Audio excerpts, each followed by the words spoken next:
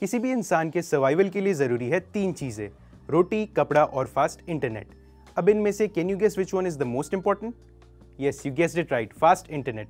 Know do fastest, obviously roti and कपड़ा और more important, लेकिन हम फास्ट इंटरनेट की इंपॉर्टेंस भी अंडर वैल्यू नहीं कर सकते, because a fast internet means being able to get information faster, अपने loved one से वीडियो कॉल कर पाना from anywhere, and also streaming Netflix without buffering.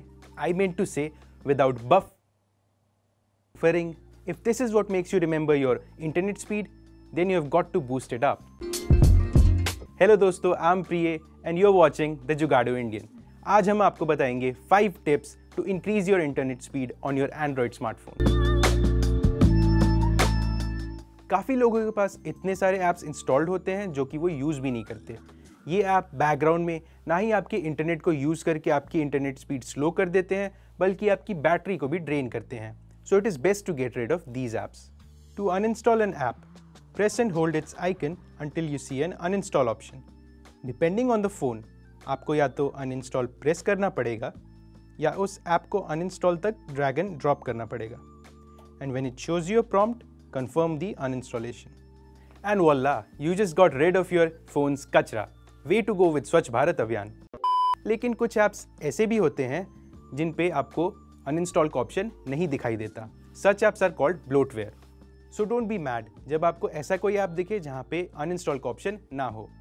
Just move on to those that you can uninstall. आप जिन websites को visit करते हैं, over time उसका data browser cash में स्टोर होता जाता है। अ browser does this to make sure कि नेक्स्ट टाइम जब आप वो वेबसाइट एक्सेस करें तब वो जल्दी लोड हो। This speeds up visiting websites that you have previously visited on that browser but doesn't speed up visiting new websites that you haven't accessed on that browser before. Although cash data काफ़ी useful है आपकी favourite sites को जल्दी से load करने के लिए, अगर आपने कैश डेटा काफ़ी टाइम से क्लियर नहीं किया है, then it can also slow down your browser, giving you a poor browsing experience. So it is best to clear your browser cache every once in a while.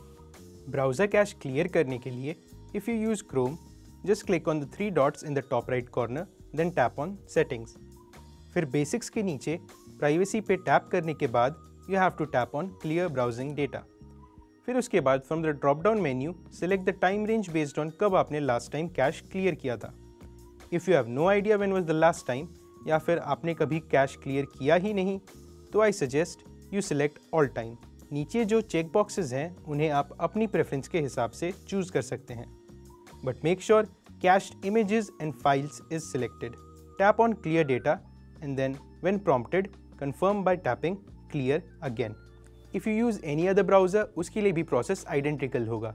The keywords that you have to follow in the settings menu are privacy and browser history. Browser cash के अलावा आप बाकी internet based apps का भी cash clear कर सकते हैं to give your online experience an added boost. To do this, just go to settings, then go to apps, tap on the app that uses internet data, for example YouTube, then click on clear cash. Her app के लिए cash अलग से clear करना is a tedious process to से the least, लेकिन what if आपके पास एक ऐसा ऐप हो to handle all of this? This is where our next tip comes in. I know. अभी कुछ देर पहले I was telling you to uninstall your apps and now I'm telling you to install one. But trust me, performance optimization apps can really uncomplicate your phone maintenance process. ये apps आपके browser cash से लेके app cash तक सब एक click में clear करते हैं। Unnecessary बैकग्राउंड apps बंद करके फ़ोन मेमोरी को फ्री करते हैं और ये इंटरनेट और बैटरी को भी बूस्ट करते हैं। मोर ओवर, इनमें से कुछ ऐप्स तो बिल्ट इन एंटीवायरस के साथ भी आते हैं। And all of this is absolutely free. मतलब इससे ज़्यादा और क्या ही चाहिए। A few good performance optimisation apps जो आपको इंटरनेट बूस्ट ही नहीं बल्कि ओवरऑल फ़ोन परफॉर्मेंस बूस्ट भी देंगे, वो है फ़ोन मास्टर, वन बूस्टर और सी cleaner. These 3 have 4.7 rating each out of 5 and over 50 million downloads on the Play Store. So that means definitely these are worth trying. Let's be clear with it. No one likes ads, especially the intrusive ones, क्योंकि ये हमारे online experience को in a way disrupt कर देते हैं। Yes, exactly like that. Just like everything online, ads भी हमारी internet bandwidth use करते हैं to pop up on our screen, which can slow down our other online activities. But no worries, Play Store में ऐसे browser भी हैं जो ये annoying ads block कर देते हैं. Opera browser, Brave private browser, Free AdBlock browser are some popular browsers that come with a built-in ad block.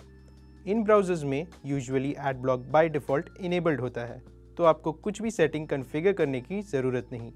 Just take a back seat and let the optimised browsing experience begin.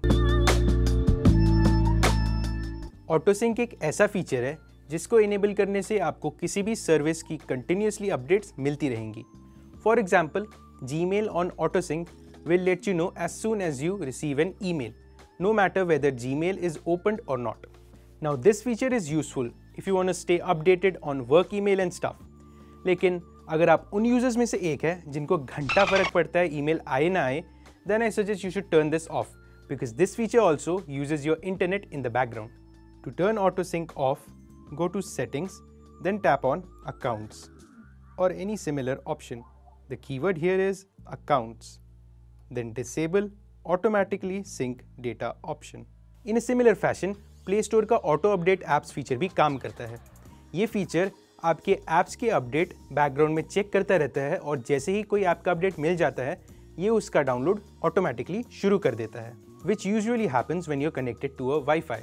And this obviously interferes with your internet speed. To turn this feature off, swipe from the left in the Play Store, go to Settings, then tap on Auto Update Apps. Then select Don't Auto Update Apps and press Done. So दोस्तों, that's all from today's video. I hope कि ये जुगाड़ आपके Android की internet speed बढ़ाने में काम आए. If you are a OnePlus 70 user and want to make the most out of your phone, then check out our video on 10 plus settings that you should change in your OnePlus 70. Like and share if you enjoyed this video. For more interesting content, subscribe to the Jugado Indian. Until next time.